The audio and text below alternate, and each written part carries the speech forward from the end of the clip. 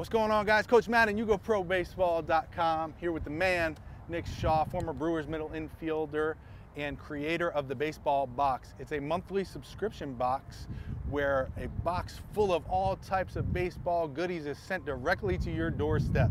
You can check them out at thebaseballbox.com. In this video, we're going to talk about the 81 swing baseball tee workout, aka the 9-zone hitting drill. And we want to challenge you hitters out there to get your 81 swings in a couple times a week.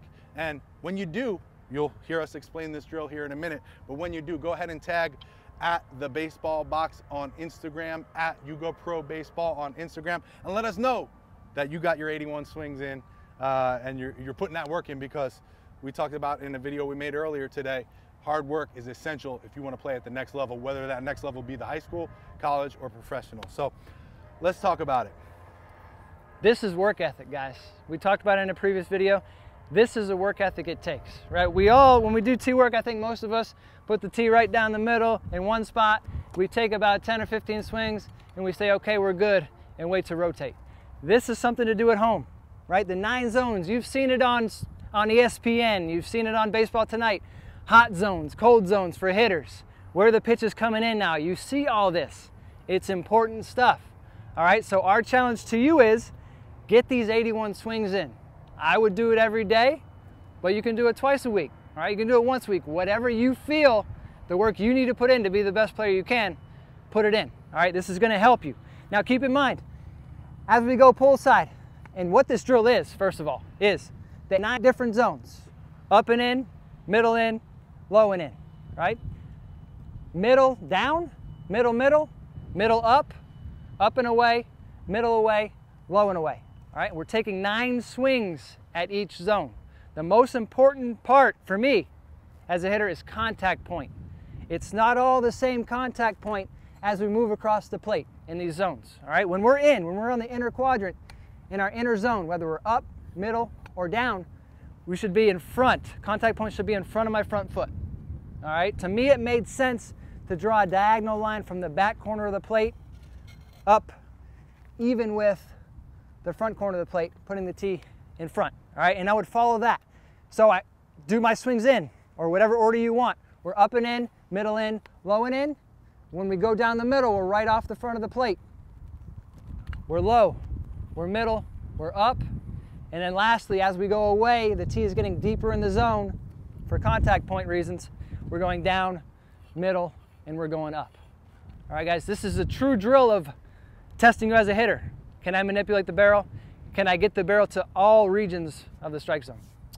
Now, let me ask you this. When we're going, let's say, low and away, middle away, up and away, where are we trying to hit that ball? Are we trying to hit it to different parts of the field? The pitch away should go to the opposite field. All right, driving our hands inside, trying to hit a line drive to the opposite field. Whether it's up, middle, or down, we're trying to focus on line drives the other way. All right, with some velocity, the ball will lift in a game, but really focusing on line drives, especially on the pitch, up and away, line drives to the opposite field. Now, when we're in the middle, living in the middle of the field, all right, whether it's down, middle, or middle up, getting the barrel behind it, again, focusing on our line drives, our rising line drives. And as we go in, this is the one we have to be very careful with.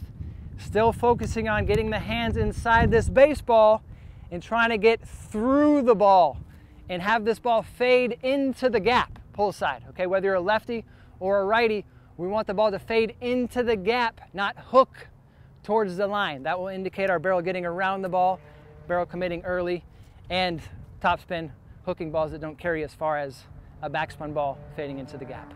So take this as a challenge. That's why we wanted to make this video. It was a challenge for you guys, something that you could work on a daily basis or every other day, and just gives you that, you know, maybe a little extra motivation, like, hey, I'm gonna get out there and get my 81 swings in. So, you know, if you don't have a partner, all you need is a tee and a bucket of balls, and you can, you know, even if you don't have a field, hit it into a net, hit it into a fence if, you know, you're at a facility that lets you do that. But, you know, the bottom line is it takes a lot of hard work to be a great hitter.